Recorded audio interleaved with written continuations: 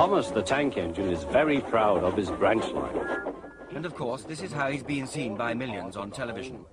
But privileged thousands have seen the original Thomas, with author Wilbert Awdry explaining how the engines go about their daily work. The first train of the day is a tram train hauled by Toby, who has come up through the villages. Today they all saw this for the last time. The Reverend Wilbert Awdry is now 77 and the trains are being retired. It's a serious business. Get your finger out. Further back, please. It does need concentration. Impossible to operate. Of course, some enthusiasts do know it's not done to fidget on these occasions, although they probably don't know the author had them in mind all the time. You've got to remember who you're writing for. You're not really merely writing for children.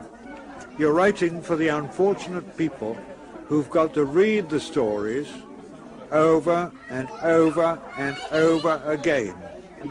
And no doubt they'll go on being told, one hopes in the original form. For while the author and these trains shunt gently into retirement, Thomas and his friends will go on working. Desmond Hamill, ITN, Roddborough, near Stroud.